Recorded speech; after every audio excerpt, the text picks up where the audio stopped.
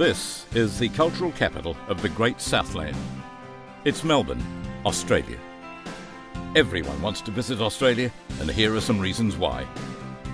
Melbourne several times has been recognised as one of the most livable and enjoyable cities in the whole wide world, and so it is.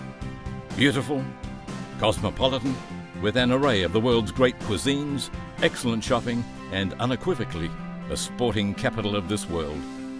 Art festivals, exhibition openings, award-winning stage shows. All of those things are part of the reason that Melbourne has been chosen by the IDSF to run another World Dance Championship. Thank you, IDSF, for your further recognition of Australia's long-established passion for dance sport and the advancement of it south of the equator.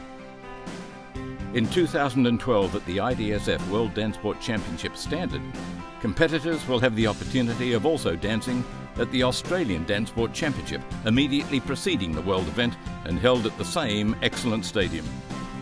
The championship venue has Olympic-quality training facilities, a purpose-built dance floor 3 times larger than the IDSF requirement.